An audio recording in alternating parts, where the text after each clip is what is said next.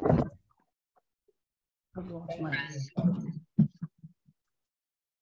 good afternoon all. A lot of folks are entering the meeting now, so I want to welcome you. Do you hear an echo? Does anyone hear an echo, or are you okay? A little echo. But now it's better. Okay, let's see how it goes.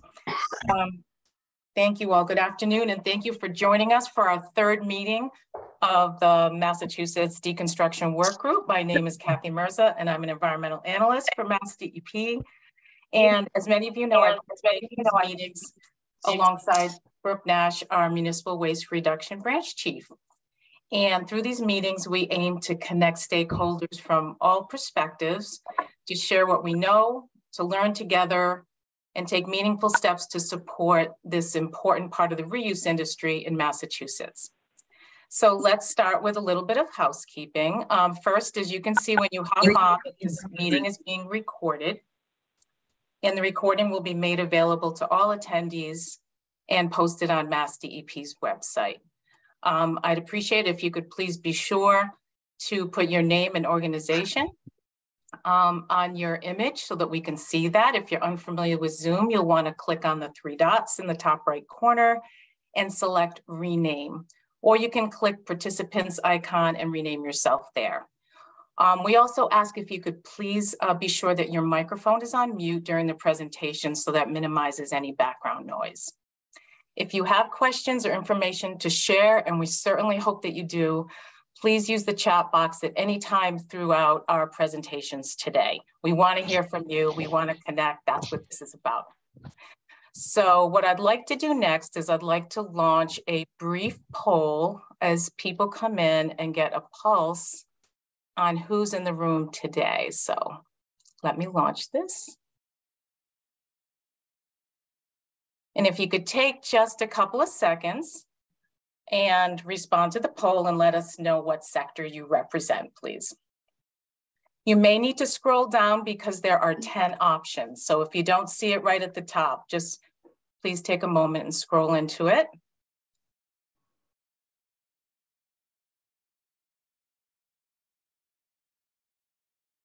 And we're getting most people responding. If you're just jumping on, hopefully you can just respond to this poll in the first moment, couple of seconds here so we can see who's on the call. We have, let's see, 100 people on the call right now and about 80 have participated. So I'll give just a couple more seconds so we can get everybody in there. Okay, so let me end this. Okay, and hopefully you can see the results that we have folks representing most of the different segments that we have here, whether it's general contractors, architects, government, deconstruction folks, historic preservation, reuse, waste and hauling. Thank you so much for taking the time to do that. I really appreciate it because we had many people register for this today. So I'll just get started briefly. MassDEP released our Reduce and Reuse Action Plan back in December of 2021, and through many stakeholder meetings, we identified building materials as a priority stream for reuse. And this led to the development of the Deconstruction Working Group, which met for the first time last fall. So our working group is led by this planning team that represents industry, nonprofit organizations, and officials from federal, state, regional, and local government. It's been a privilege to work with these leaders and practitioners who bring their expertise to our efforts. Now, while we're focusing on deconstruction and reuse, probably this goes without saying, but we're here because we have a disposal capacity shortfall, both in Massachusetts and in the Northeast in general. And in our solid waste master plan, we have some pretty aggressive waste reduction goals to reduce the disposal of C&D materials by more than 250,000 tons by 2030. Kathy, do you mean to be yes. sharing your screen right now? We're not seeing your slides. You're not seeing the slides. No, you just have to hit share screen and then should be good to go. Have you seen any of them? No. Oh, goodness gracious. Okay. That's okay. It's just faces that are. Oh, I'm so sorry. I'm sorry about that. Okay, thank you for letting me know. Let me move this over here. So now you've moved around on my screen though, so hold on a second, please. Okay.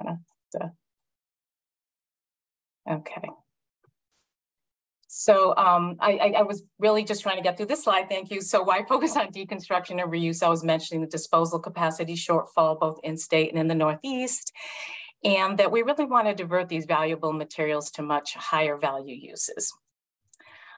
This slide lays out some of the goals that we have for our deconstruction work group. For those of you who've participated before, you've seen many of these.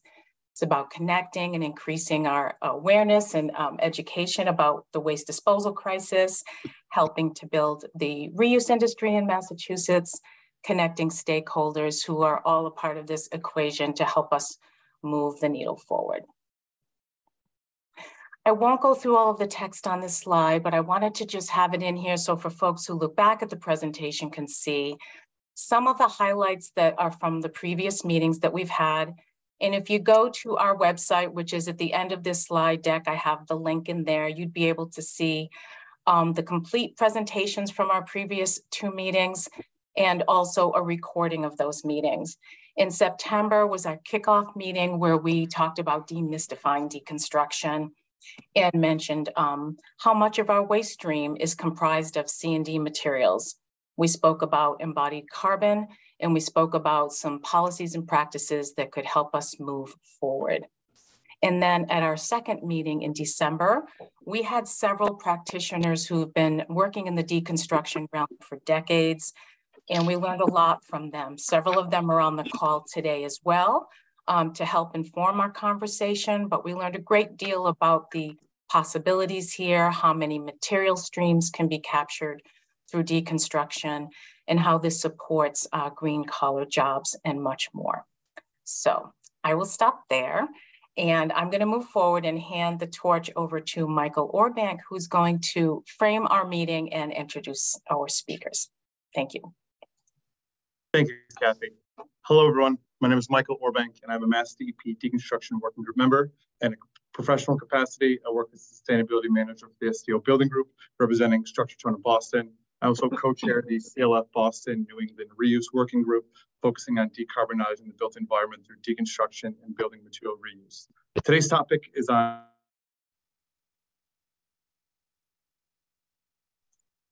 there you go, I mute myself. Diving a bit into current strengths and future opportunities. Next slide. Currently, looking at Massachusetts, while there is a comparable difference between materials and product reuse in residential versus commercial capacities, both market sectors are ultimately unrealized. Currently, there are dozens of outlets across the state for residential building materials, but most are smaller in scale, working in very specialized capacities. Commercial materials are much harder to find reuse outlets for. Most building products are procured as new, manufactured from raw materials, shipped to site, installed, and then demolished and thrown away at the end of their perceived life. Occurring in both the residential and commercial capacity, this linear waste ideology is contributing to a crippling waste problem for Massachusetts. For reuse vendors, quality goods to resell and reuse is dependent on the extraction methods. These goods need to be deconstructed or salvaged properly, and much of Massachusetts does not have the depth of deconstruction expertise needed to actually achieve this on a grand scale. Additionally, these materials need space to be stored and systems to be properly managed, much of which is without right now. The efforts are seemingly siloed, with the vast majority of building materials that can be reused not being reused. While one reuse vendor may be an ideal destination for a certain material, ignorance of that outlet as a potential end market means that oftentimes these materials go to waste. Success stories are shared and pain points in the process are relived over and over again. A growing need to break the business as usual mindset for material waste is becoming apparent in the building industry. As owners, policymakers, and decision makers champion bold claims of zero waste goals and a reduced carbon footprint, the need for circularity is rising. Increased collaboration between the stakeholders as well as education for these stakeholders is sorely needed. For the attendees on this call, you should be asking yourselves, what does better policy look like? Does it come from a deconstruction ordinance, a permitting incentive, adaptive reuse requirements? Where does the building industry have the most impact? Can manufacturers rework products to be more circular? Should architects design for deconstruction or specify for reuse? What can contractors do to provide reuse outlets with these quality goods? How can reuse vendors expand their services? What does it take to increase material acceptance and throughput? Should a reuse outlet specialize in certain products or refurbishment? Lastly, what choices yield the most benefit for owners? Is it ultimately the cost that determines the factor, or can waste, carbon, and ESG goals necessitate better material choices? Next slide, please. Today's presentations will help showcase that there are outlets available and that they need support from every stakeholder in the building industry to grow. The mindset of out of sight, out of mind needs to be challenged regarding waste. With Massachusetts running out of landfill space and the climate crisis bearing down on us in full effect, remember that waste is ultimately lack of creativity. Before we get to the speakers, ponder the following questions. What reuse opportunities exist right now, both being presented in other parts of Massachusetts? How can these reuse outlets grow to meet rising need? And what can you do to help contribute? Today's speakers represent reuse outlets across Massachusetts, as well as a successful reuse vendor from Pittsburgh that embodies circularity and hopes to detail what others can do to create similar success stories. As a reminder, please submit any questions you have over the chat. After all presentations, there will be a Q&A session afterwards in which attendees can have their questions answered. Our first presenter is Boston Building Resources and Cord Jablonski, who will speak to the current capabilities and achievable plans going forward for material reuse. Cord, next slide. All right, thank you, Michael. It's fabulous to be here with everyone. I've been on a couple of these meetings. I'm relatively new in my role here at BBR. I started late last year, but it is really nice to be here with such a broad group of robust enthusiasm for the work that we're all trying to do together. So BBR Reuse Center is one of two organizations under the BBR umbrella. We also have a member-owned cooperative that sells new building materials. But the Reuse Center began in 1993 with a mission to inspire, educate, and empower homeowners to increase the efficiency and value of their homes. What's not explicitly noted here is the organization's commitment to sustainability and landfill avoidance. I'd say, I hope that the photograph that you see here of the new building that opened in spring of 21 underscores that. This is a zero carbon building. And we were excited to have actually reached that benchmark at the end of February of this year on a trailing 12 months where we were producing more energy than we were consuming. Next slide, please. And so here you can see the inside of the building when you come through the front door. This is the sales counter. And we process and resell donated building materials valued at a little more than $2 million a year. About 75% of those sales are to low and moderate income, what we call plus members. So these are folks who pay a lower price than the general public would. And it really is, fundraising and pure philanthropy that underwrites those discounts. So it's a somewhat unique model in that way, and important to understand as I talk about how we think about the economics of reuse and our business. Customers are both individuals, other nonprofits, small residential contractors, and landlords. Next slide, please.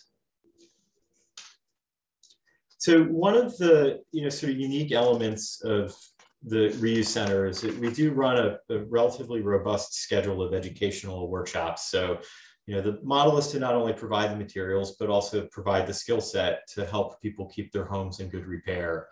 So we run a spring program and then also a fall winter program. And on the left-hand side of the slide, you'll see just a few of the titles of active workshops. And these pictures on the right, we relaunched this year a program that had run many years ago, Intro to Tools for Women. And I couldn't find a better picture, but I'd like to just make note of the woman who's hunched over her router at the far end of the table. You can't tell from here, but what was one of the really cool things about this event is we had very young people in it, and she's close to 80. So I ran into her and had a chance to meet her one-on-one in the Reuse Center. She was buying materials to make use of her newfound skills. I also understand she was the most eager to get her hands on the Sawzall when that time came. Next slide, please. So here's just a little bit more imagery of the inside of the building. And these four categories are really the kind of major product categories. And we also like them because, with the exception of lighting, they're relatively easy to receive and process. They're bulky. People bring things to BBR both at the donation store, but we have 2 vehicles that we go out into the community throughout Greater Boston and retrieve things. But they're relatively easy to handle. They're relatively straightforward to price and get onto the sales floor. And if you look in the upper right-hand corner of the kitchen cabinet image, you'll see an example of the pricing structure that I mentioned, where the public price would be $4,500 for that cabinet set, but Plus members would pay $3,000. Next slide, please. So, one of the really interesting things about, this sort of business is that, I think pricing is really an art, right? It's very subjective with reused materials. Most buyers are relatively price sensitive. And, we're in the somewhat unique circumstance at BBR of, really not needing to optimize for price. We fundraise to underwrite these discounts. So, the paradox is the larger we are and the more we grow, right, the more we need to fundraise. So we want to optimize pricing, particularly for the general public and the standard members. But we are focused on how quickly we're moving goods through, our facility and getting them into the hands of people who can use them. So you have the image on the right shows a little bit of the area that we use for receiving, and Vinny, who does most of the work of, getting goods through, priced, and ready to be inventoried. And then I wanted to include the sort of typical supply demand curve on the right-hand side, and just share the observation that in this business, at least for us, right, supply is seemingly endless, and that's why the supply line is missing, right? It's almost not nearly, it's almost not relevant to us. There's no shortage of goods. It's really more, how do we make sure we're bringing the right goods in, and how are we getting them to the floor quickly? And with regards to pricing, we'll bias to price a little bit high rather than a little bit low. And if inventory doesn't clear, quickly, like within a week or two, then we'll bring price down until we find, that sort of right price where it's in somebody's hands and it's out the door. Next slide, please. So, as we think about how it is that we want to grow and where that opportunity is, right, with the backdrop of there's no shortage of things that we could be selling, we're starting to think more structurally about how do we prioritize high impact merchandise, right? So high impact both from the perspective of useful to the end user. So, a box of fasteners is sort of useful, but a new in-box plumbing fixture that would otherwise be out of the reach of someone economically is probably more impactful longer term, right? It's going to last longer. They don't need to hire a plumber to replace it in 10 years. But so how can we quantitatively think about that in these different product categories? And then also, how do we marry that with considerations like embodied carbon and what's the environmental impact of, say, keeping a door out of a landfill versus keeping that faucet out of a landfill.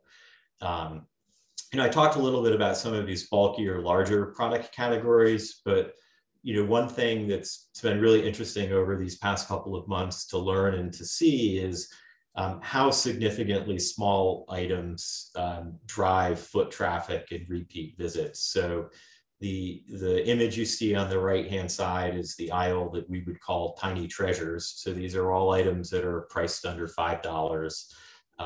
And, it is true that though it's not an enormous percentage of revenue, it is something that bring people in. And so they come in, looking for the kind of the bargain and the thrill of the hunt, and then invariably will leave with something more substantive.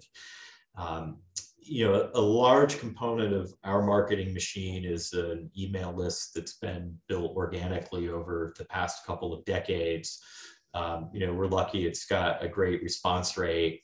And, the goal with that is it goes out weekly. It's called the short news, is not to really be fully transparent about all the inventory that we have or that might be available, but that's well curated into a short list of 6 or 8 items that are really the teasers that bring people in.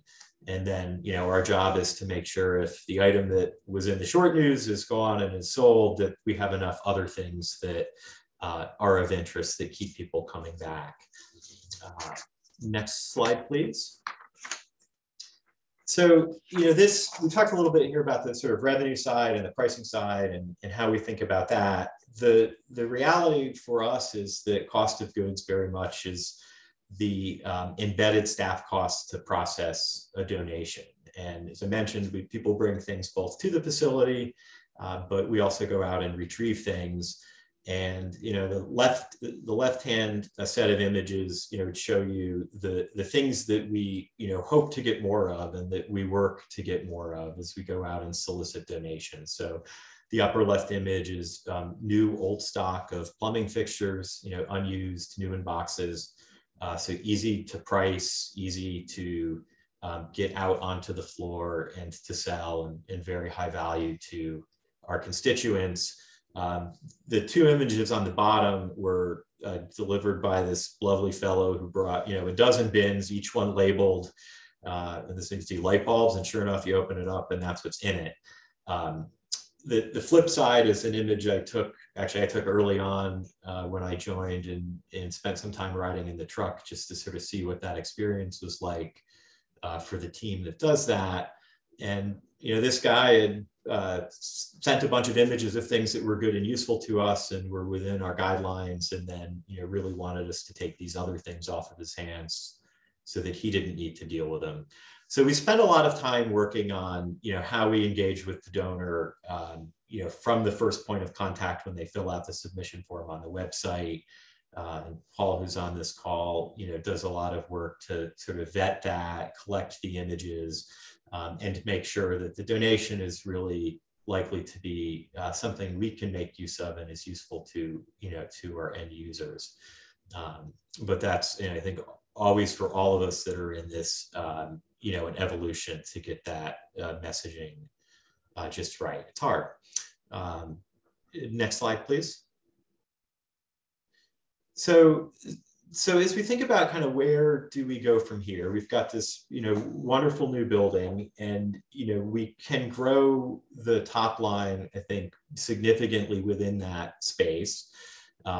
Be curious to connect with others on the call that are in this space to think about how they view the upper bound of revenue per square foot. But we're looking at what other hardware stores and other retailers of building materials do, and we think we have headroom there.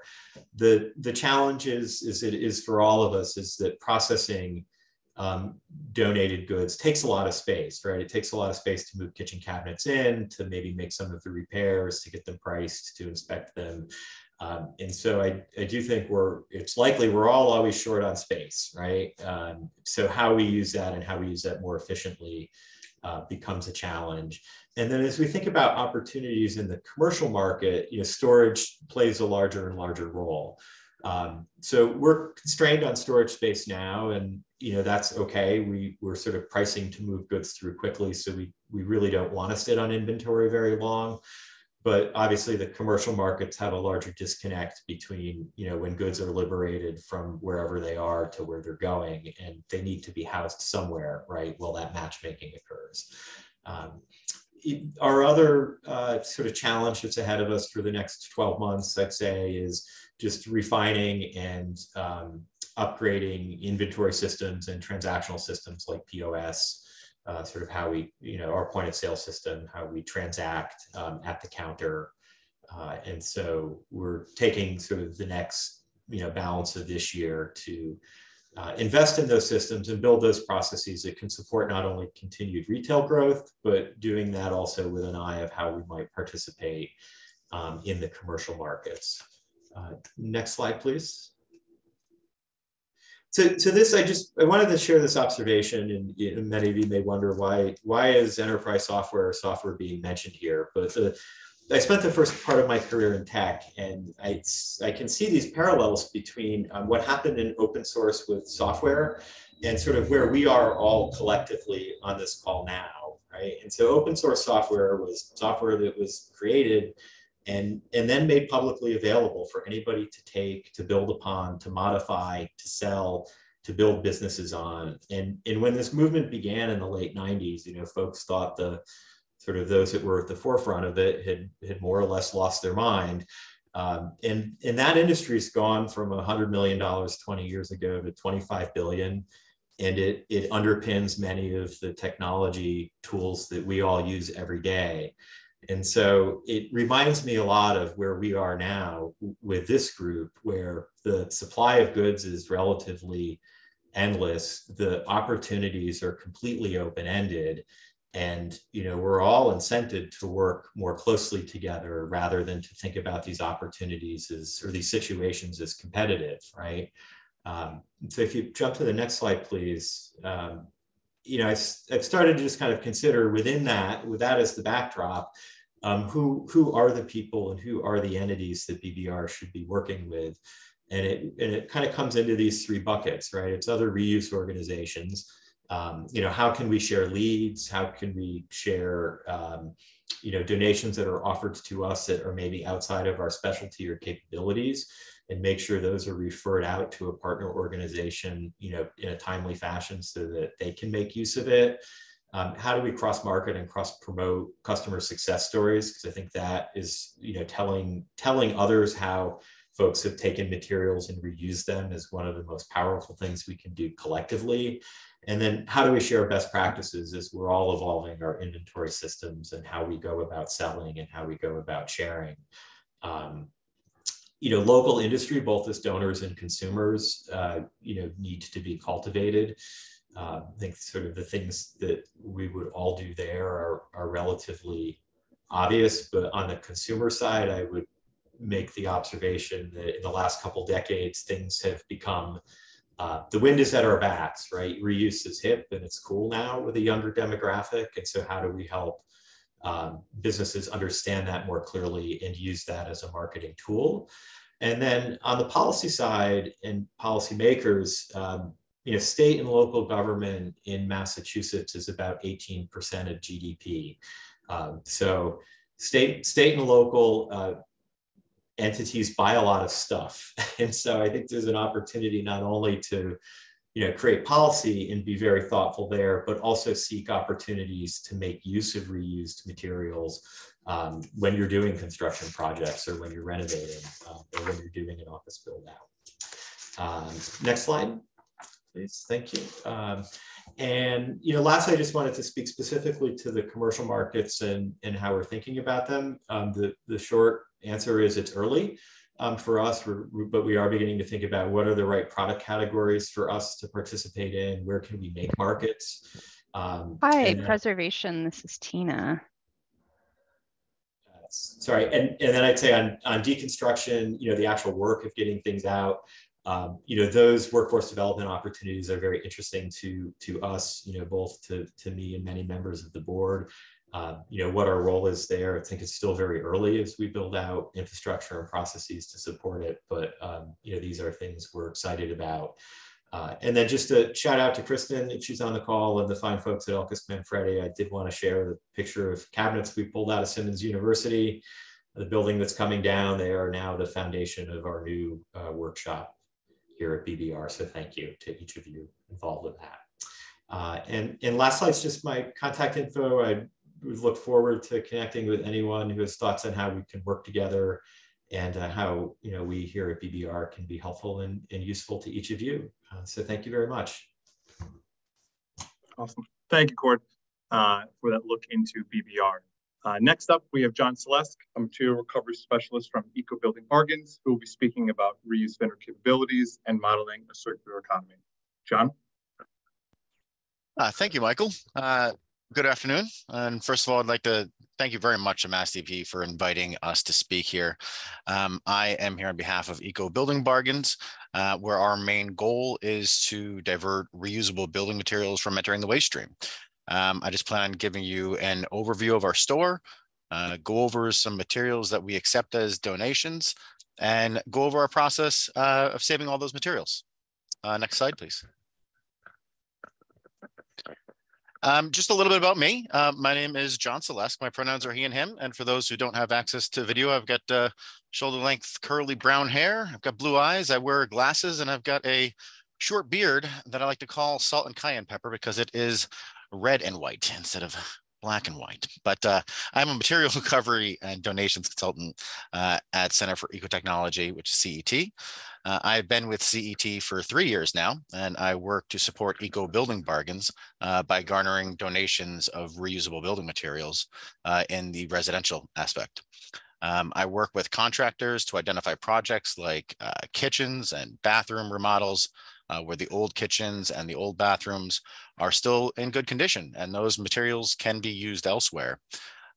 In this type of scenario, we work with the homeowners and the contractors to deconstruct and donate their old kitchens and bathrooms rather than demo and dump them into the waste stream. I also work with building material suppliers and lumber yards. Instead of throwing away materials into the waste stream that can no longer be sold, such as dead stock, discontinued items, misorders, etc., they donate those materials to our store as well. Next slide, please. Here is a little picture of our building. This is Eco Building Bargains. This is Center for Ecotechnology's reuse store. It is the largest reclaimed and surplus residential building materials store in New England. Eco Building Bargains accepts donations of quality home improvement materials and sells them to the public at a steeply discounted price. Our customers, they love the unique style, the quality, the value of these reclaimed pieces. And we work to help owners and contractors prevent perfectly good building materials from hitting those landfills, and then really to make home improvements more affordable for more people. We are an environmental nonprofit organization, and we do work hard to live up to our slogan, "We make green make sense." Next slide, please.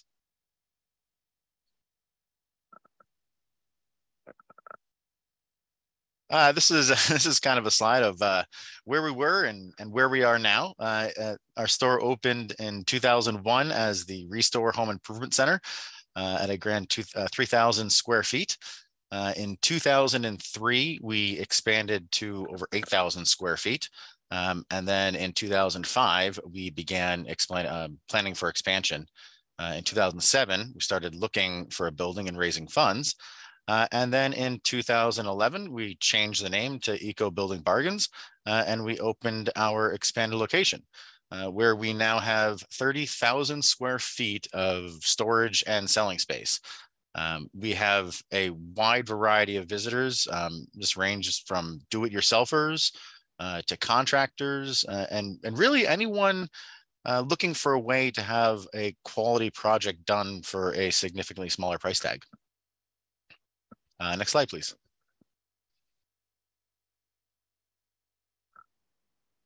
Yes, it does. It takes one heck of a team to work on this mission.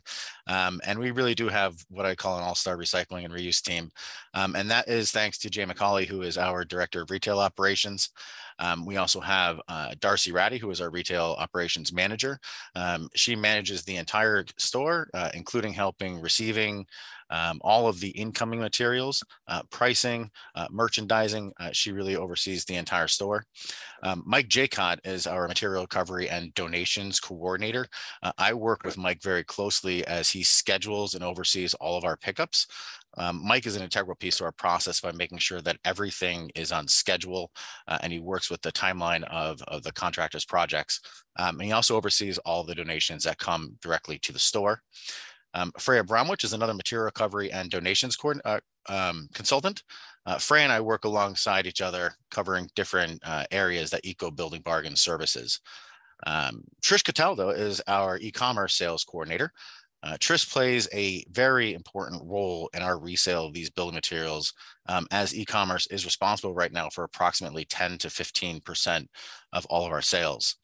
And then John Hopkins and Malik Rodriguez, they are very important members of the team as well. They are the smiling faces that you would most likely see when we come pick up the building materials being donated from your site. Next slide, please.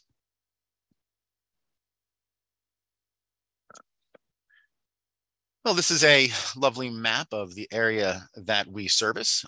I personally cover Eastern Massachusetts, so basically Worcester east to Boston. I also cover the Cape and the islands, along with Rhode Island and parts of southern New Hampshire. And as I mentioned, Freya Bromwich, another material recovery and donations consultant, she covers Western Mass, Eastern New York and Long Island, Connecticut, and Southern Vermont. We do not currently have a team member that covers that little area in blue, but we're always adding to our team. So if any aquatic friends that can help us out, just let us know. Next slide, please. All right, so through Eco Building Bargains alone, we've been able to divert over 300 tons of material from landfills, and we serve over 300 contractors per year. We're able to do this by assisting contractors in reducing the C&D waste and diverting those materials from the landfills. And this is only possible with the help of conscientious homeowners, contractors. We're always looking for more donations. We have the space. We're definitely always looking for more donations, and more donations that receive really just means the more that we save from going to the landfills. Next slide, please. All right, so I just wanted to go over some of the materials that Eco Building Bargains accepts. There are thousands of materials that can be reused: cabinetry, countertops and sinks, bathroom fixtures, doors, light fixtures, hardware, architectural salvage, surplus building materials.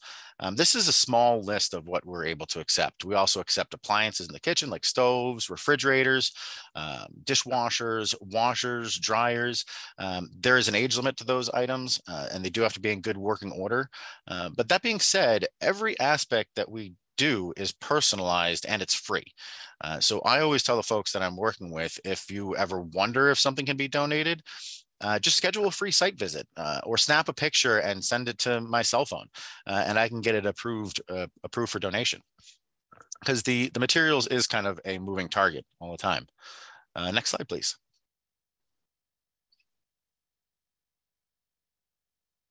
These were just some pictures that I had come across, and I have a lot more like this. These are just a few of the recent kitchens and bathrooms that have come to us in donations. Now, as you can see, these are all perfectly good kitchens and bathrooms that can be reused. It's actually kind of wild to think that all these beautiful kitchens could be taking decades to decompose in a landfill, rather than being reused, recycled, and sent off to our restore. But our goal is to get as many of these kitchens, as many of these bathrooms, as much building materials into our store and away from those landfills. Next slide, please. So I just quickly wanted to kind of go over our process. This kind of goes back to demystifying the difficulty of actually saving these building materials. First step is pretty easy. Call us to discuss a project. We'll discuss the entire scope of the project that you're working on. We try to work seamlessly into your timeline. So this is generally a large part of the conversation, going over that scope of the project. As I said before, everything that we do is free. So we would set up a free site visit to identify any reusable building materials. On this site visit, we'd go through everything the project that can be donated. And then we'd also locate an area where those materials can be staged for pickup. And we really like to do this site visit because it's amazing how many items or how much building material that are coming out of a project people don't even realize can be reused or can be donated. So we like to go through, tag everything, really try and get as much away from that landfill as possible. And the best way is, if there's a garage on site, this is usually the ideal staging location. But if that's not possible, like I mentioned before, we work hard to fit into your timeline. So if materials must be staged outside, we just ask that they're covered by a tarp to protect from any potential weather. And our ideal lead time is about 2 weeks prior to starting a project.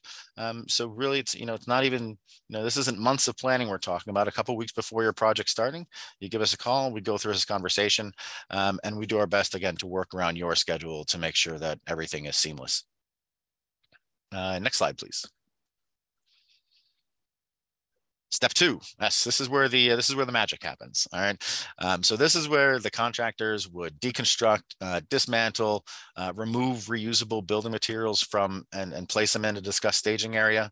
There are just a couple things, really simple things that we ask before our truck team does show to pick everything up.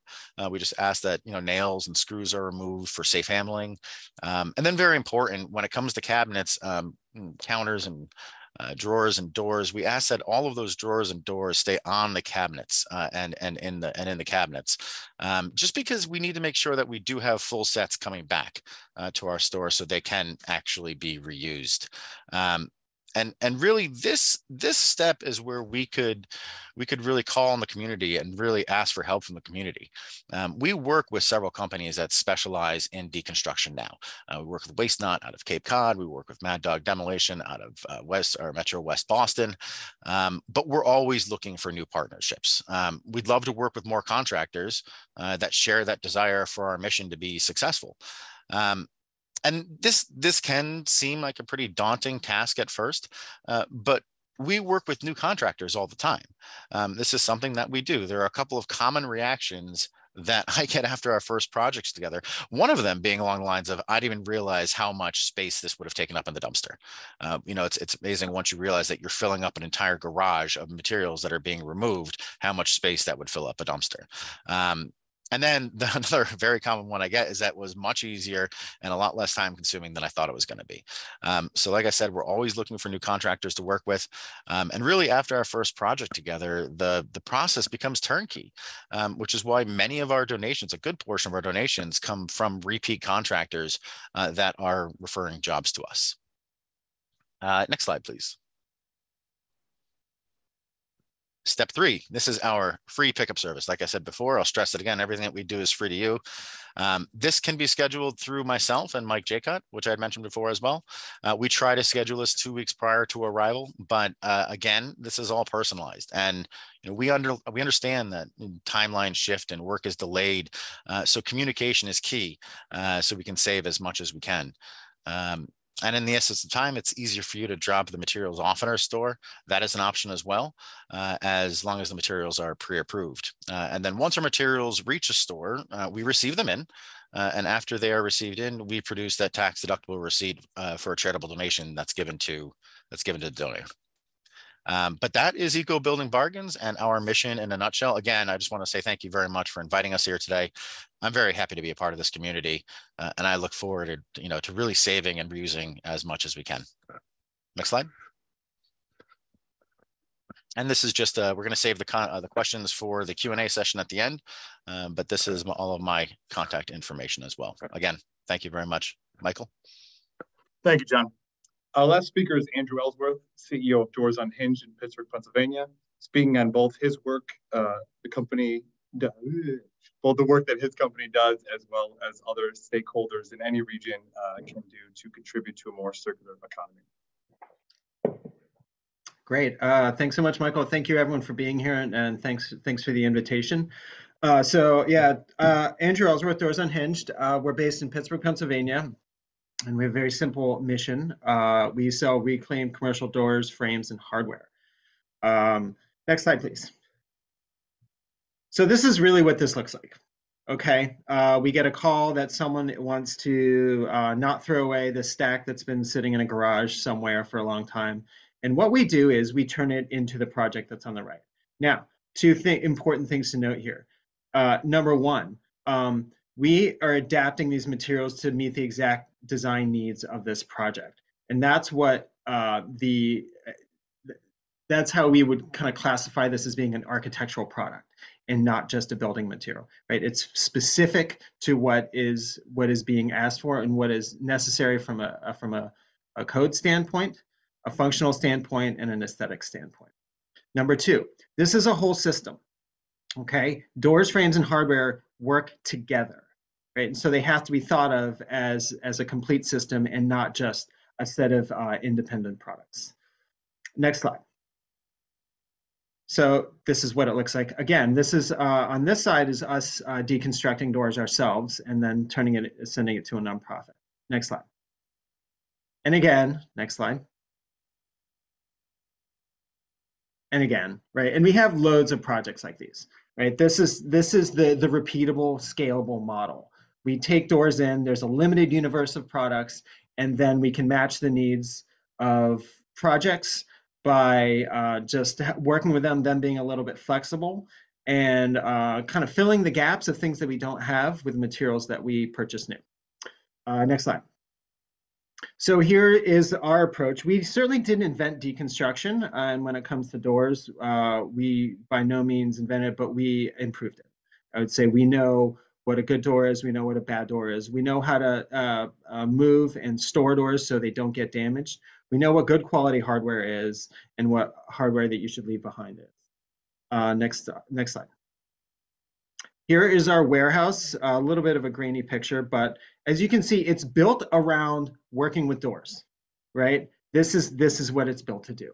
Right? We're not trying to get a whole bunch of different materials. We're working with one set of material. On the right, you see the storage of hardware, hinges, closers, and there's other things in this space. Next slide. The other step is turning the products that you saw on the shelf into things that people want to buy. And that includes, it might be cutting, it might be preparing for hinges, it might be cutting for glass, installing hardware. We do some level of sorting and making sure that customers are getting doors that match and match the hardware needs of what they have. Next slide. And here's some of our projects. So this is what this looks like. This is an arts nonprofit in Pittsburgh. A few metrics here I'm not going to talk through in the interest of time. Next slide. Similarly, another great building in an adaptive reuse building in an old steel mill in Pittsburgh.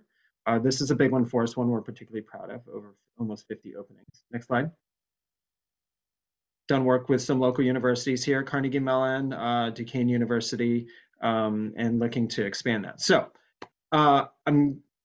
there's always more to talk about Doors Unhinged, but that's not what I came to talk about today. Next slide, please. I wanted to talk about an ecosystem, right? Because right now we're one of a very small handful of businesses that are actually working in the commercial material space. And so I'm personally interested in, when I started Doors Unhinged at creating the market and the opportunity for others to get involved and to do the same. Next slide. Here's one really important thing we got to talk about first, though. There's a dramatic difference between residential and commercial building materials and about reuse, right? They're worlds away, okay? So we have to understand that we're using different strategies and different ways of handling, different customers. Everything is different about these markets. Whereas some of the building reuse centers that we saw featured, which are fantastic, are maybe going to have a little more of a Home Depot quality of reclaimed materials. There's aisles, you can go into the cart and you can just go shopping. Commercial is totally different. There's no store, right? We're focused on specific material types. We want scale, quantity, uniformity, right? And we're there to match the needs of our customers. Next slide. So I'm not going to dwell too long on this. I just want to call out the opportunity of commercial material reuse. And so when we look at this pie of construction and demolition waste in the US, it's about 170 million tons total. When we look on the commercial side, we have this big piece of the pie that's demo. That is whole buildings, right? That is masonry, concrete, glass, steel. And that's stuff that's generally best for recycling. But then there's this pie that's renovation in the bottom, which is about 20% of that, which is about interior fit out, right? These are doors, carpet, ceilings, drywall, partitions, systems furniture, things that are much less recyclable and more frequently replaced. Next slide. So that when we look from a carbon standpoint, people tend to look when they're building the building at the core and shell, because all that steel and concrete and masonry and glass has a big carbon footprint. But what they fail to look at is the life cycle of the whole building. If you can click forward, it'll advance this. What we see is as tenant spaces are replaced over and over again, right? Could be every 5, 10, 15 years. You're tearing out all those materials and you're putting in new materials. And that carbon is piling up to the point where over the life cycle of the building, it can be almost as much or more, depending on the number of renovations as the core. Next slide. So the good news is the answer is reuse, right? We're going to solve both the waste problem and the carbon problem by reuse. From a carbon standpoint, reuse can approximately hit like greater than 95, less than 100% reduction in embodied carbon, right? You're not really going to find that anywhere else. Next slide. Here's the problem. Okay, we don't have the ecosystem, and here's what it looks like now, right? A lot of inputs coming in. The blue arc on the right is essentially the supply that's standing, right, of materials, and then the where it comes down at the bottom, where the arrow meets the black arrow, that's the point at which it's being torn out, right? And right now, most of that stuff is dropping down and going into the landfill. Okay, so what's the opportunity? Next slide. Here's what we want this to look like. Minimal inputs, minimal waste, and just recirculating materials around and around, right? That's the nature of a circular economy. But it's much more complicated than that, actually. It's not quite as simple as this diagram. Next slide. There are a lot of nodes in here, right? For this to work, this is a whole economy, right? We have to have people that know where the materials are, people that are doing deconstruction, moving, storing, doing something to them, figuring out how to sell it, and then delivering it and install it. And we're going to need some sort of backbone or intelligence network to essentially understand and all these players to see each other and to be able to transact with one another. Next slide.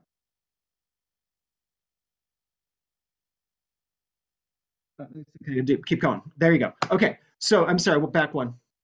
The thing is, we need one of these for each material type, basically, because they're all different and unique and they have different handling and treatments, right?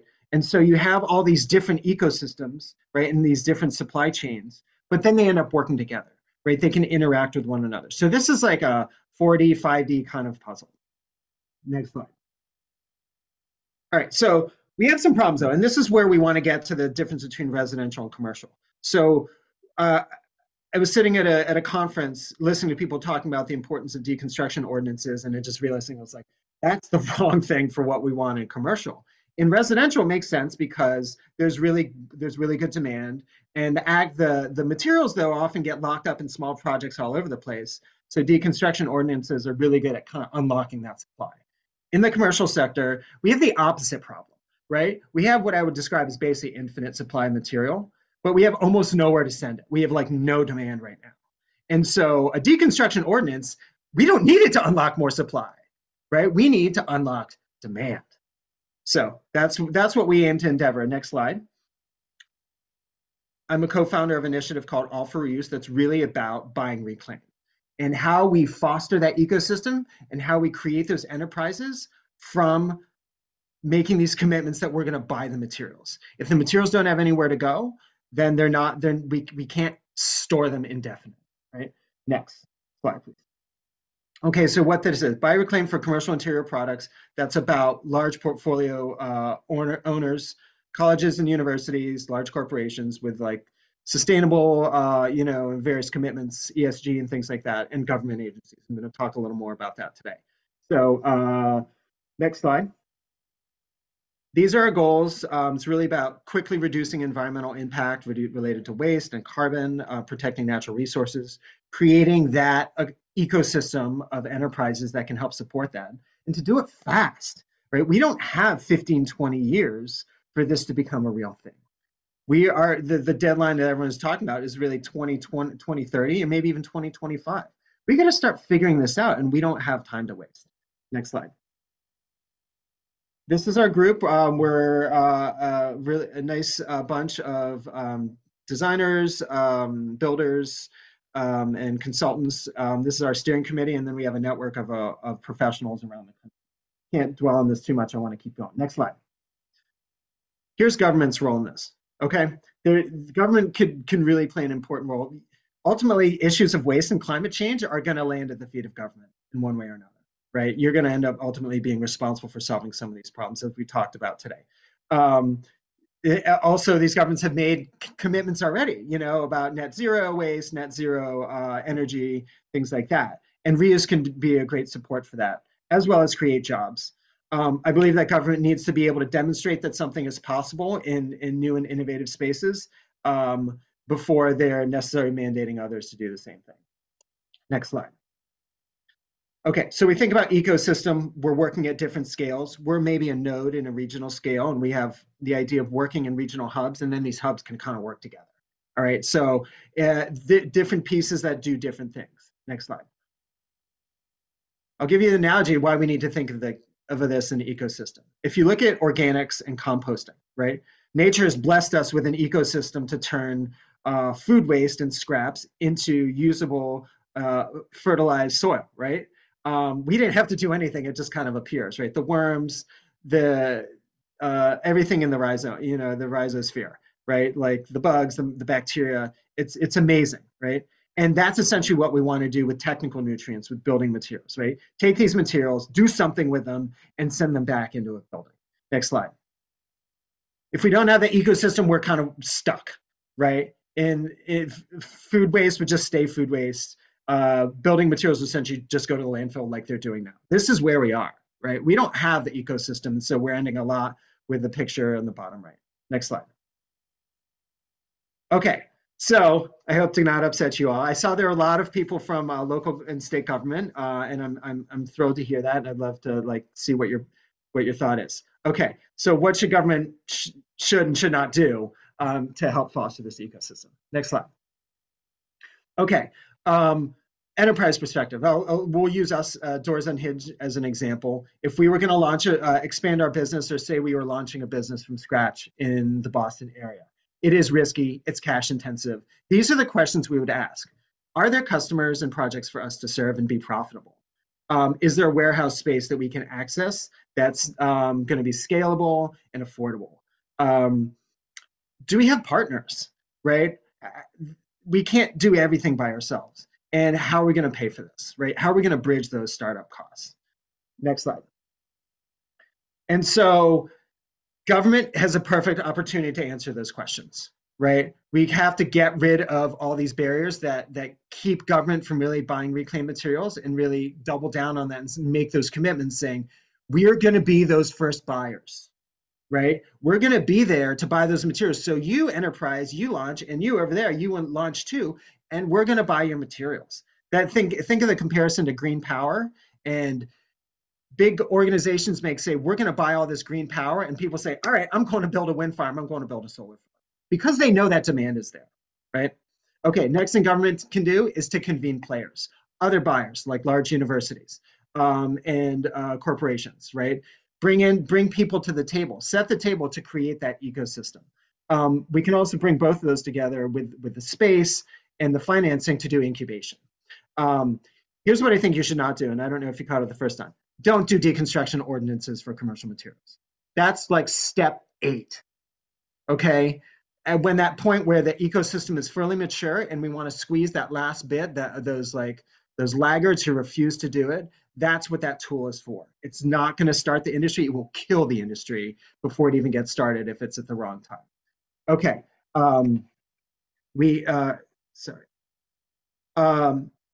Don't just go pick up a warehouse and start stocking it full of materials with no plan for it to go anywhere. Okay, that's not going to create demand. I'm going to tell you that firsthand. That is not going to create demand. Okay, so do that in tandem with how we're going to create new businesses. And also don't do, I think policy in this standpoint should be about what government is going to do with their own money, and not what other people need to do with their money. Next slide. Okay. I'm gonna throw out a scenario that's totally hypothetical, but maybe it's in line with what's going on there. Let's say hypothetically that governments on various levels in Massachusetts spend $300 million a year on capital projects. I personally think that's probably low, but we're just going to use that number. We'll take a stab at say 20% of that is the materials, that the cost of money, the amount of money spent on materials. So that's $60 million, right? That is kind of a pool at which you could say, hey, that's our funding stream, right? That's our funding stream to start new enterprises. If we can make those commitments and we can channel those to say, we're going to spend that money on reuse, or some of that money, or a fraction of that money, it's still going to be really impactful. We don't need to go get government grants that are inconsistent and going to expire and may probably not be enough in the first place, right? When what we need to do is actually to create the market signal with the money you're already spending. Is there anyone on the call that's in procurement or works in, letting capital projects in any levels of government here? I'd love to see a note in the chat if you do, because those are the right people to have at the table. If we don't have them in the room, then that's a problem, because those people are the ones that are actually making the decisions about which materials are going into projects. And they're the ones that are like, responsible for delivering high quality buildings. So how do we do both? I challenge you all to kind of figure out what the exact numbers are. What is the market potential? How much do you all spend on capital? Next slide. Okay, so similar to this this diagram I showed before. Money is what makes the system go around, right? It's not the materials, it's the transaction, it's the purchase. When we look at the bottom, deconstruction ordinances are basically going to create a little more of a demand for deconstruction contractors and say that apply a cost to get rid of a material. A door might be worth $20. Like you could, I would take $10, $20 to take a door. Occasionally I would pay about that much, that's not gonna move the market, right? Up top, when we go to sell that door back to a new buyer, I'm charging $200, $250, right? That sale is what's going to make the entire rest of the ecosystem work, right? We need that transaction. And that's the transaction that's unlocked by procurement and by demand, right? I don't want to forget about the part in the middle. Government and foundations love to kind of keep things afloat and be like, hey, we have this great thing. Let's just keep it going. Keep these reuse centers open or these drop-off centers, whatever it is. That is inconsistent money. Right? That is the money that's not going to last forever. And we can't rely on it to hold the water for the ecosystem, right? We need that transaction to do the heavy lifting and the inconsistent money to kind of fill in the gaps until we can really get it standing on its own. So next slide, the model of the incubator. All right, think of a building, right? With businesses, a couple, hypothetically 3 reuse businesses that are sharing resources, whether it's trucks, forklifts, racking, whatever. A stream of materials comes in, they do their own things. And then these same buyers that we talked about as the big portfolio owners are the ones that are buying it, right? There may be some opportunity where by underwriting this type of incubator, they can access maybe some portion of free materials. Free materials changes the nature of like how people, architects specify. It was like, oh, that's free. So yeah, we can totally use that and avert all those like barriers that I decided to invent for new materials. So what this looks like is we have some private investment, we have some foundation investment to keep this thing going, and we have government that can hopefully both provide real estate and provide demand, right? And the idea is how do we spin off these companies to be independent and locally owned within 5 to 7 years, and then bring new companies in, right? This is a model that's going to help to do all those things and resolve some of those risks that we talked about early on. Okay, next slide. Okay, tons of benefits. This is a public-private partnership, right? In the truest sense, I would say. We're going to create jobs, right? We're going to foster that local economy and create new enterprises that are going to keep wealth. And it's going to be driven based on the value of those materials that were going to be trash, that you are going to have to pay to get rid of, right? We are going to have that ecosystem in place, both regionally, and by you doing it regionally, it's going to help drive it nationally. It's going to normalize the practice of reuse on projects by architects, designers, contractors, right? Government can lead the way on that. And of course, we're going to divert waste, we're going to avoid CO2, and we're going to protect natural resources. This is wins all around, all around. Okay, next slide. All right, lots of materials out there to consider, but I think when you have lower volume, you need to start with higher margin. That's why we did doors, right? High margin product that we can make give people a deal on, while also being able to keep our doors open, right? Here are some others: casework, workstations, small electrical, small mechanical. Those are the things that where the money is. As the volume increases, then we can get to the more recognizable, higher volume, lower margin products like insulation and carpet and ceilings and things like that.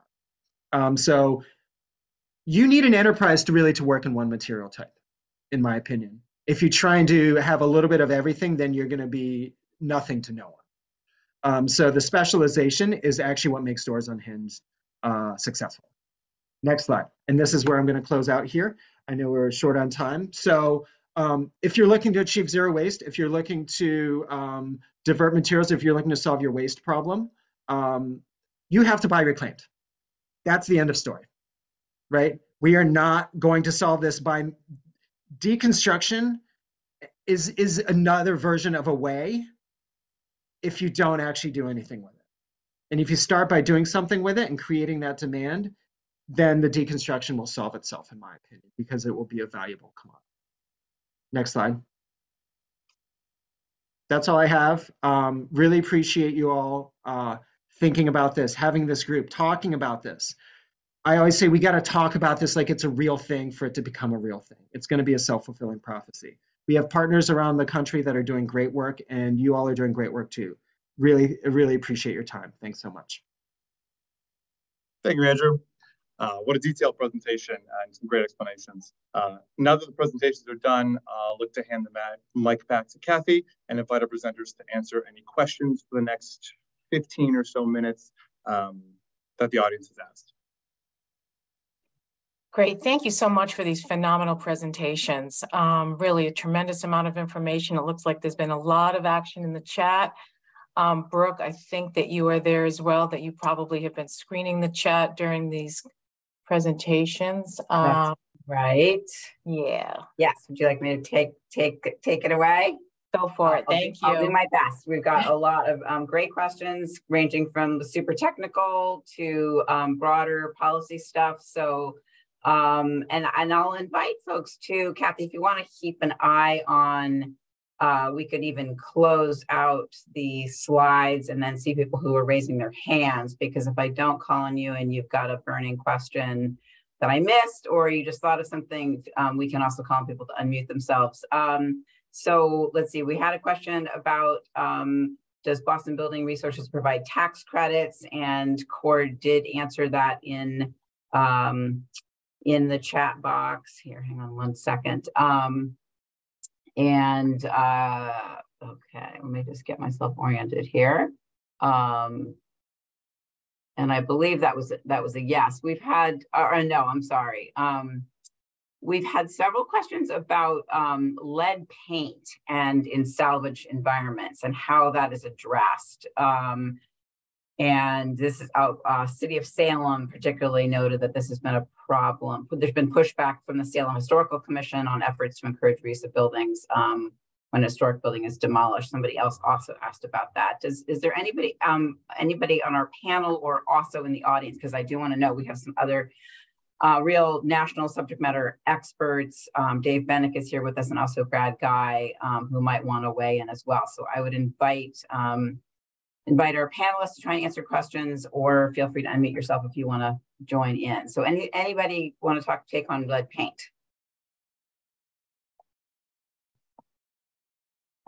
And Kathy, if you see a question, I'm focused on the.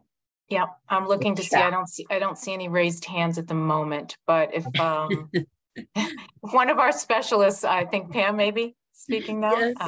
Thank Come you. on in. This is one of my favorite questions. I used to really believe that lead paint and its asbestos abatement create jobs as well as any other part of the reuse industry. If we can routinize it and we can have the processing setups, de-leading can go very smoothly. We restore old windows. Old windows are, 99% lead of them are lead paint.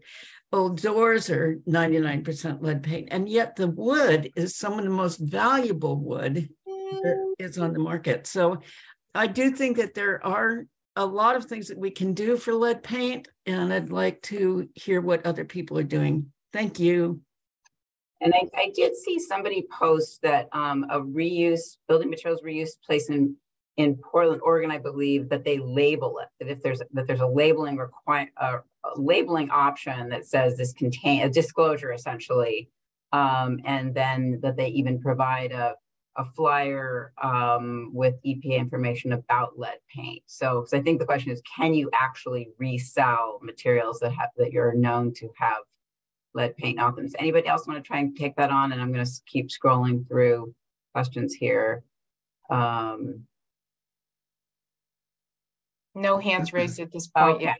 Okay. Can I, this is Andrew, can I just volunteer something from the commercial perspective, is that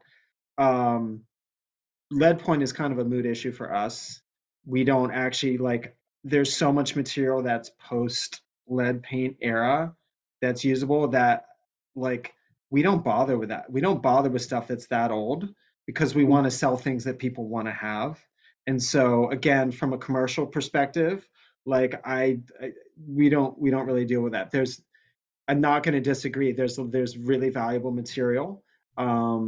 There's an important need for salvage and historic preservation of materials that have lead-based paint on them. But I just want to make sure that gets compartmentalized and thinking about this issue goes with these strategies and not an issue for everyone. Thank you for that. Good point. And I think that's also sort of underscores the difference that you made really well, Andrew, which is residential and commercial are two completely different animals. I know I've owned 200-year-old homes in Boston, and both of them had, between 6 and 10 doors stored in the basement. In other words, they came with the house because most of these houses had lots of doors on them and they were built to keep heat into, a single room. But that's, completely different source. So there's been,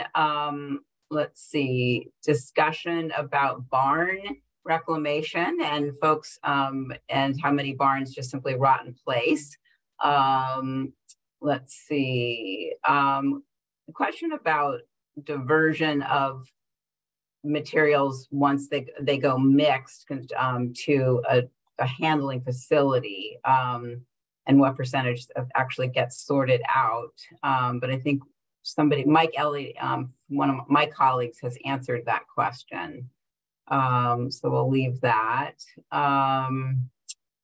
Okay, let's see here. And Kathy, feel free to jump in if you're seeing things I'm missing. Can I ask a question going back to the first question? Sorry, I'm going to ask if I can ask a question, then ask it. Yes, go ahead, Abby. Going back to the first question about donation receipts, I would love Eco Building Bargains and Boston Building Resources to talk through how that's benefited some of their customers and really encourage either a contractor to do more deconstruction, or as that's a selling point for their customer that perhaps is the homeowner, or maybe it's the homeowner directly. And I guess talking through that process a bit more, since it's not the actual donation, the tax exemption, but the donation receipt that someone can then use on their taxes.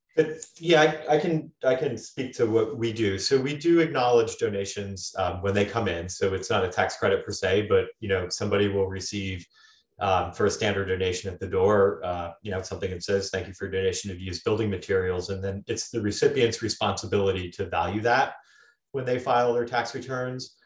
For donations over $5,000, then if the recipient wants to claim a credit, then this is where an appraiser's involved. Again, these are things that the donor coordinates, but we will sign off that we've received the goods. And then only for the very largest donations that we might receive does it trigger the reporting requirements in our tax filings that we need to make note of who it was and what was donated. But people certainly get the receipt, and that's absolutely a value both to individuals and if it's a contractor that will pass that on to the end customer, it is a selling point, so to speak. Here's a question for Andrew. How does it work for the fire ratings on the reclaimed doors for commercial applications? Yeah, it's doable. So they have to come in with a label, and then you have to understand enough to know what the label means, which typically has to do with, to oversimplification, the amount of glass that's that's allowable, and then certain other functionality of it. And so we need to make sure that we do sell doors with the labels on them, and that they go out consistent with the intent and the legality of those labels. So we don't alter labels, we don't apply labels. It's a fraction of the doors that we receive have labels on them, and we often end up buying a lot of them, and that's sort of the edge condition stuff. Like they need those, right? They have to buy them. So we furnish those as just being able to deliver the entire door package for the project. Great. There's one other question in the chat from about doors, and then I'll go to the question that I see, Martha, you've raised your hand online. The other question about doors, while we're on the topic, from Brad Guy, asking any other products made from doors besides refurbished doors, like panels, tables, etc. And then we'll go to Martha. Sure. Yeah, I mean, from what I understand, Amazon in their offices uses doors as tables, right? It's a frugality thing that they do. And I think there's certainly room for that. There's no one stopping anyone from doing that. I would say there's 2 points to that. One is, does that table ever become a door again? In terms of circularity, is that where it stops? And number two, are you able to sell 1,000 doors a year as tables?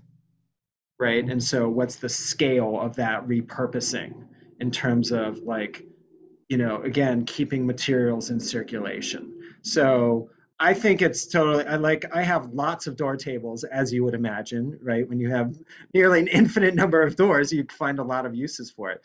And so I would also say there's a value issue too, that like something that's used just as a surface, it might be worth about $40 or $50 at most. And, we try and sell ours in the range of 200 to 250. So. Okay. Thank you. Martha, if you'd like to unmute yourself and ask your question, go for it. Thank you. I put this in the chat, but I think we got past it.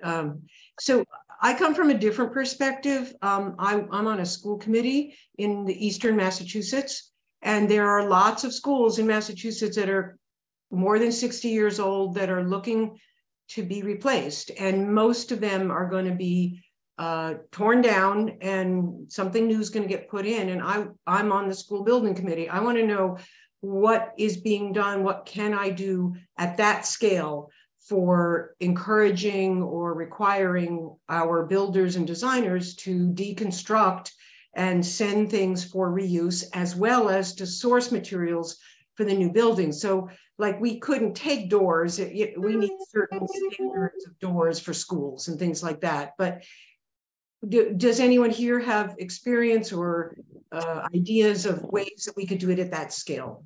Kathy, I see Dave Bennick raised his hand, and I know he's been on call to answer questions. So I'm going to guess maybe that Dave, you can address that. Yeah, thanks.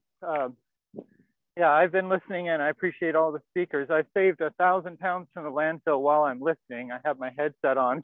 So we're taking a building apart as we speak. But we've done 177 school projects in our time. We've saved over 10 million pounds from those projects. We just finished a high school. We saved 120,000 pounds of material in 30 days of being on that project. And basically what we found is that there's a system in place that kind of prevents the reuse in most cases. You have a system where you can't give the materials away, and if the school district doesn't need the materials, they actually incur a lot of costs of saving the materials for themselves. So they really have to think through whether they need it or not. And so this project was a great example of what can be done. Not only did we save 120,000 pounds, but the school district did repurpose a lot of materials into the new high school. They put a lot of materials into other schools in the district, and they put materials in their storage units. But the way it was done is at the moment a building area was turned over to the contractor, it instantly became the contractor's material. And we were contracted with them to salvage materials. And so we use this really limited amount of time, this small window of opportunity And we've done it over and over again. We actually turned the whole project into a fundraiser for the school and surprised them with it. So we were able to raise $3,000 that we donated back to the school to buy equipment for students with special needs. So if you want to talk about it, look me up. I have a lot of answers that we don't have time for now. Can you, what company are you with? Can you put it in the chat or something? Yeah, sure. Yep. I will do that. And I'll just add that in terms of what's in a school building too, most desks, furniture, fixtures, lab equipment, you name it, often just goes straight into the dumpster when a school is being renovated or even demolished. MassDEP's website, and I can post that in the chat, we have resources for how to recover all those materials. They can be reused. There are companies on state contract that can do that, and we've created a template for a request for proposals. So resources for basically, it's sometimes being called soft strip, but recovering what's in the building is, we do have help for that. Okay, I'm sorry, before we move forward, Brooke, if you want to look for the next question, but I just wanted to chime in for just a moment. Martha, you may want to connect with me offline, but there are standards that we're just at the front end of learning about with respect to school buildings and demolition and or deconstruction. So these CHIP standards for high performance schools or LEED standards, my understanding, very cursory understanding, is there are some components that provide extra points for how those materials are managed for reuse or recycling. So if you'd like to talk offline, I think we could delve into that a little more. Thank you. Thank you. Here's an interesting policy question, and this is from somebody in the Midwest, asking, are there any resources, policy or programmatic, that would help to ensure new construction will be suitable for reuse and deconstruction later? So thinking ahead, building groundwork. Anybody want to take that on? I'm going to, let's see, move on here. That might, I don't know if that reflects on what Dave Bennick shared at our last meeting back in December about design for disassembly to some extent. But we do have the recording and the presentations from our December meeting that may touch on those ideas. I would partially answer that question in as much as, and it's been stated in the chat, and I believe some of the speakers have spoke to it, it's going to be very important if you don't have kind of an overarching policy that's pushing this, that the decisions made in designing those schools and those buildings are going forward with, once again, designing for disassembly. And I think at that point, material choice is very important. There's a lot of different certifications out there for building materials, especially kind of in those large commercial capacities, and making sure that the owner and designer are kind of really aligned in what's going into the new project to make sure that at its end of life, it is reclaimable. A lot of problems, we've even spoke to it today, is that when trying to either soft strip or deconstruct or kind of salvage these materials, they weren't kind of installed by the contractor with the idea of pulling them out. These materials maybe weren't made to kind of be reused in the typical fashion. So any new construction would really have to focus on that. And while it can be seen as, I think, this very large, overwhelming possibility, once again, there are a lot of certifications, there are a lot of material banks and websites that designers and owners can use to make sure what's going in can easily be pulled out, is healthy, is safe, kind of the more holistic sustainability approach. Thank you, Michael. And one more response to the school question. Jennifer Doherty's here from Mass Historical Commission. She posted in the chat that if the school project is receiving state funds, it'll go through review of Mass Historical Commission, and they could potentially put in deconstruction as mitigation for adverse effects of demolition. So there's some great responses here. Let's see. Oh, thank you. Janine Bishop posted the link to reuse and recycling of school furniture, fixtures, and equipment. So that's our webpage with a bunch of resources there. Let's see, what am I missing? Please feel free. Oh, I see a webinar that CET, Center for Ecotechnology, is hosting for the Connecticut, in Connecticut on March 28th, called Deconstructing Deconstruction, with a link to register. So it looks like a free workshop there.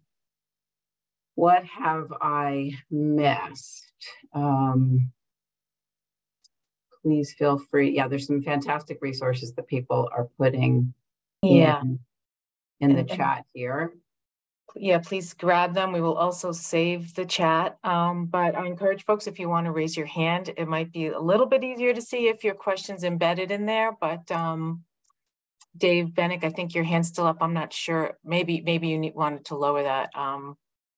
Looks like there was a question for John Celeste, and what's the cutoff age for appliances, or does it vary? And maybe Boston Building Resources has a. Thank you, Abby. Yes. Yes, our cutoff is 7 years. But again, like I said before, it is personalized. So oftentimes when we do a free site visit and I can see that these appliances are in good working order and clean, we can make an exception, especially if these appliances are kind of built into these kitchens. We often see these Sub-Zeros, with the same paneling as the cabinets, and again, that's something that I would, as I mentioned in my presentation, that'd be a situation where I would say either let me come onto site, let me grab the model number, serial number, find out the exact manufacturing date, or I can get an approval elsewise. I wanted to say that I appreciated Andrew's comments about the purchasing power of state and local government. We know it's significant. Massachusetts does have a director of sustainable purchasing. She has attended some of these meetings. I'm going to make sure I reach out to her. We also do have somebody on the call from Department of Capital Asset Management, which manages all of the state real estate. And Khalil is very interested in deconstruction. We plan to reach out also to connect with our Leading by Example office for state government. So just thank you for that, for driving that point home.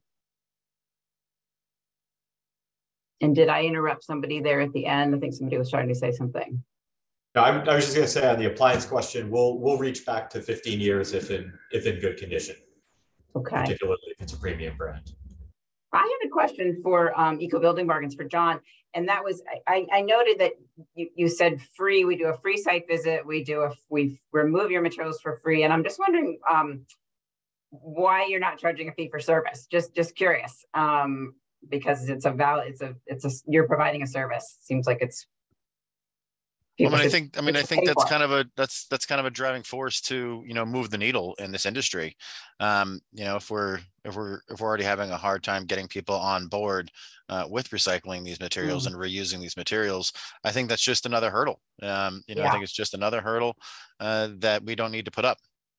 Okay, so you're saying, if you told somebody it was going to cost, they'd say, I changed my mind. I'm not really that interested. Yeah, no real need for that hurdle, I guess. Yeah. Okay.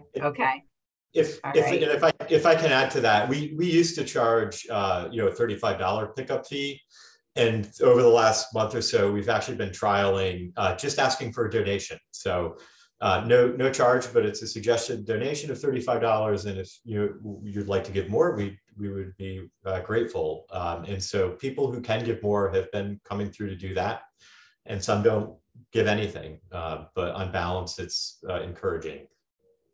Yeah, I think it really goes into building the relationships with the contractors too. We really try and be kind of like the duck on the pond and do all the work without anybody really seeing it. So once we start asking people for money, I think it just again adds those hurdles we don't need to add. Yeah, I get that. Let's see, a question for Eco Building Bargains and Boston Building Resources. Do you post dimensions of your windows and doors, or keep a list for easy review if a customer calls in looking for a certain size? Can you read that? Sorry, I missed the first part of that. Just wondering if do you have an inventory with dimensions of doors and windows? So if somebody calls in and says, I'm looking for a door that's 32 by 72, is that a part of your inventory process? So we do have some of our materials. We're trying to get as many of our materials online as possible. But I think that really goes back to the all-star staff I was telling you about. We do encourage, you can call in at any point and ask that exact question. and we will have somebody that will go out there and look for those exact dimensions, look for the door you're looking for, look for the window you're looking for. We also do actual online sales.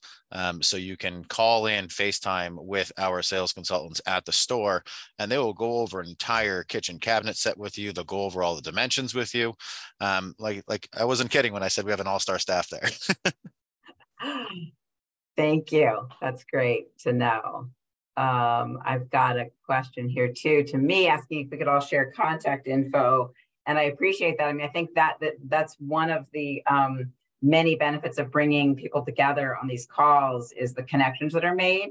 So I guess I'll throw this out and say, if you have an objection or don't want to see your contact information shared, email Kathy Mirza. But I think it's a great idea. The connections are just so critical as we're building this ecosystem. So we will follow up on that, Lisa. Thanks for that suggestion.